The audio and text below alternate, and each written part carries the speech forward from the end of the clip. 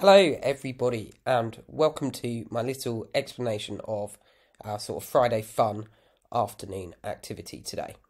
So during the first lockdown last year, I filmed a little video of sort of made up of footage of loads of different animals from Colchester Zoo.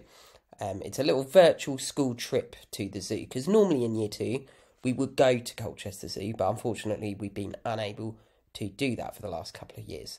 So below this video are my videos from last year. There's 2 videos that take you on a virtual trip of Colchester Zoo where you'll get to see loads of the animals there, and I'll give you all kinds of facts about those animals. Okay, so I'd really like you to watch those videos.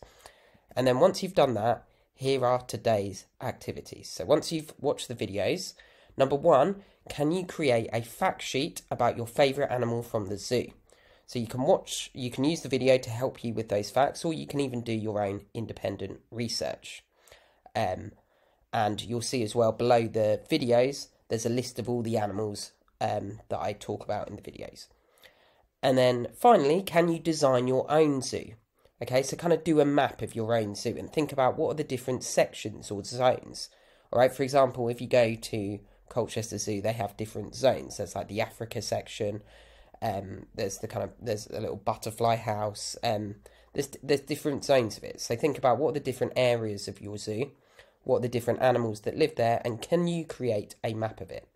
And if you'd like some inspiration for this, if you follow the link below or click the link that I sent you in today's home learning overview, you can have a look at loads of the zoos and fact sheets that Year 2 children did last year that I've kept on our website. Okay, so have a look at those if you'd like to for some inspiration today, and I would love to see what you come up with.